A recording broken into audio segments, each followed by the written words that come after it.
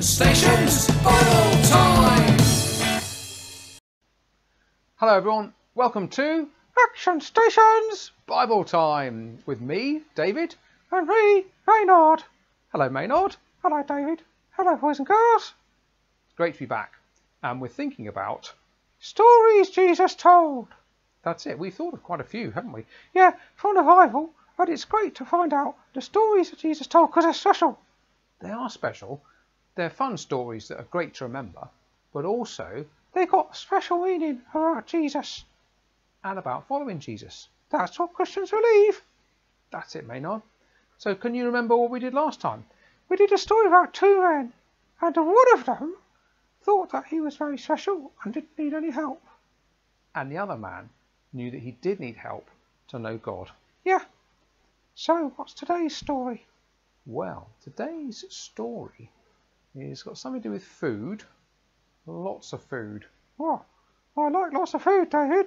Yeah, it's about a banquet. Oh, a feast. Yes, a feast or a banquet. You going to read it then, David? Sure will do. Bye-bye, Maynard. See you later. Bye. Here's the story from Luke's Gospel, chapter 14, beginning at verse 16. Jesus said, "There was once a man who was giving a great feast or banquet, to which he invited many people. When it was time for the banquet, he sent his servant to tell his guests, 'Come, everything is ready.' But they all began, one after another, to make excuses. The first one told the servant, 'I have bought a field and must go back and look at it. Please accept my apologies.' Another one said, 'I've bought 5 pairs of oxen and I'm on my way to try them out. Please accept my apologies.' Another one said, 'I've just got married and for that reason I cannot come.' The servant went back and told this to his master. The master was furious and said to his servant, 'Hurry out to the streets and alleys of the town and bring back the poor, the crippled, the blind and the lame.' Soon the servant said, 'Your order has been carried out, sir, but there is room for more.' So the master said to his servant, 'Go out to the country lanes and roads and make people come in, so that my house will be full. I tell you that none of those who are invited will taste my dinner.' We're going to play Pictionary. I am going to draw magically some pictures and you've got to try and guess what they are. Now, it's not always easy because I'm really bad at drawing on the computer, but here we go. They're all to do with the story, the Bible story we've just heard. Here's the first. Here we go. Something that happened right at the beginning of the story. Something that the master did, the man who was running the banquet. And maybe he gave this to his servant. Now, I can't hear what you're saying, so you might have to just think what you think this is in your head. Think, what do I think this is? Maybe you've got an idea. What is it? It's a list of guests. Do you remember at the beginning? The man he had a list of who he wanted to come to the party. What's this? Something else from the story. It's something that gave somebody an excuse, a reason why they didn't want to go to the feast, to the banquet. What is it? It's a field. The man said, 'I've got a field. I can't come.' That's a crummy excuse. Oh well, here's something else. What is this? I think this is not quite my worst drawing of this bunch, but anyway. What do you think this might be? Is it an ant? What could it be? It hasn't got enough legs to be an ant. Oh, there are 2 of them. What are they? I'm sure you've guessed by now. You're probably yelling all over the class, although I'm sure you're very good at not yelling at all. It's 2 oxen. They're oxen, like cows with horns. Another excuse someone gave not to go to the party. Oh, what's this? What am I drawing here? Something else from the story. I wonder if you can work out what it is. This is my worst drawing of the bunch, I think. If I did this of you one day, you think, I don't want him as my artist. It's one of the other excuses that the people gave not to go to the banquet. I don't think you'll get it from the drawing. Perhaps you can remember the story. It's a wedding. Someone says, I've just got married. I can't come to the banquet. Okay, one last picture. I don't think it was too bad. I think this one you might get. Towards the end of the story. That's supposed to be a tree. There are more trees in this picture. But what are the trees along? What is that? Something when the banquet wasn't quite full, so the man sent his servant out again to the country roads and lanes to invite anyone to come to the banquet. There we go, country road. How many did you get? Did you get all 5? Well done if you did, because my drawing wasn't that great. To help us think a bit more about that story that Jesus told, we're going live to our special reporter live on the scene. Here he is.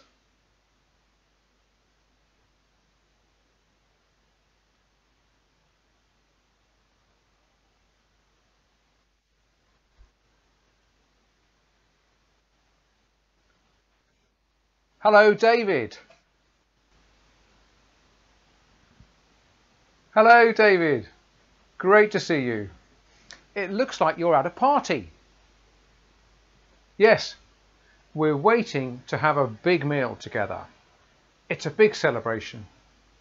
Is that a banquet then, like in the story?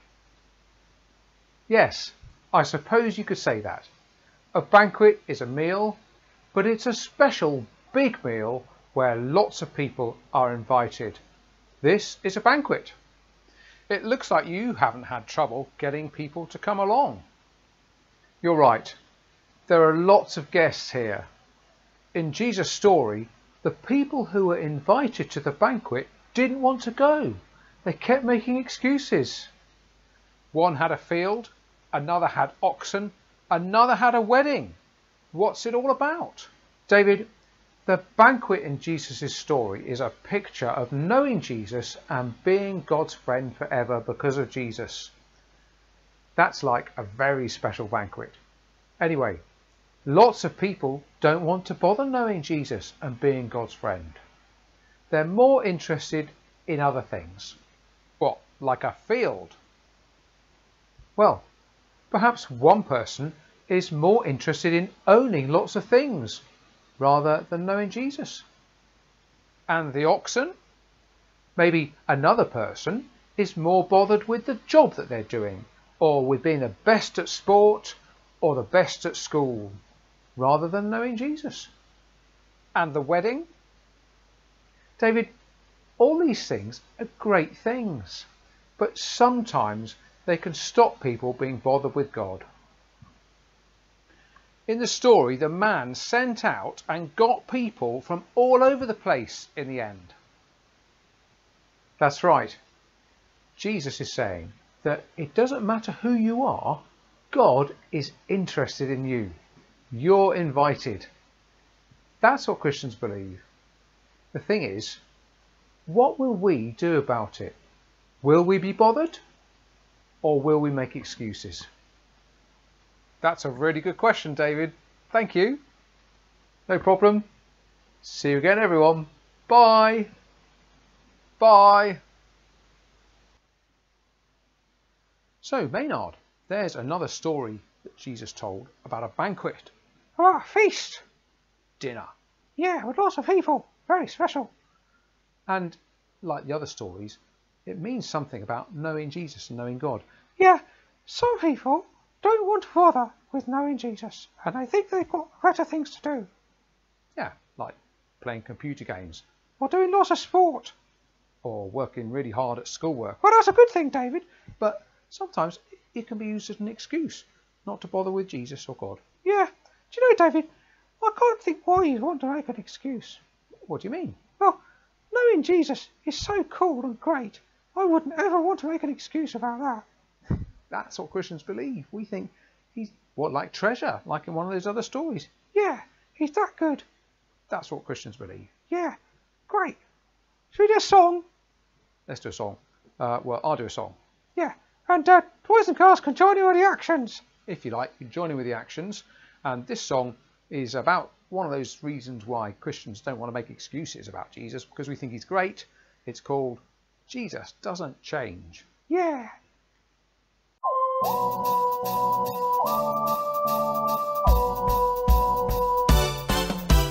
Jesus doesn't change. Jesus is the same. Yesterday, today, and forever. Hebrews 13:8. Jesus doesn't change. Jesus is the same. Yesterday, today, and forever. Jesus is great. Good things come and go. Bad things hurt us so. But Jesus says he'll always be standing there right next to me. Jesus doesn't change. Jesus is the same. Yesterday, today, and forever. Hebrews 13:8. Jesus doesn't change. Jesus is the same. Yesterday, today, and forever. Jesus is great. Life is up and down. Things go round and round. But Jesus promises one day we will be with him eternally. Yesterday, today, and forever. Yesterday, today, and forever. Yesterday, today, and forever. Jesus is great. Yesterday, today, and forever. Yesterday, today, and forever. Yesterday, today, and forever. Jesus is great. Jesus doesn't change. Jesus is the same. Yesterday, today, and forever. Hebrews 13:8. Jesus doesn't change. Jesus is the same. Yesterday, today, and forever. Jesus is great.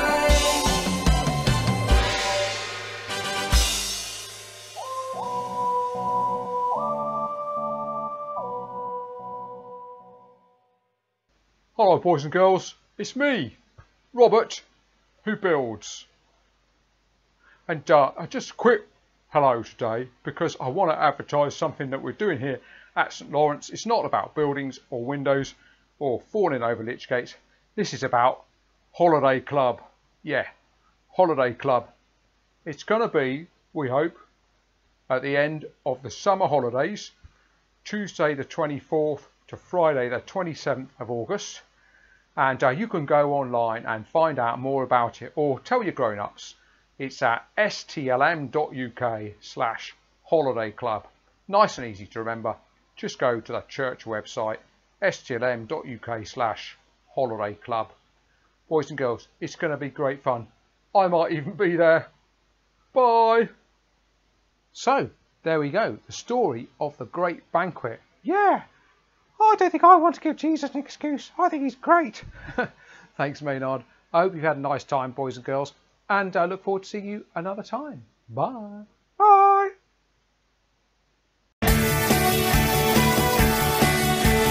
Action stations, bottle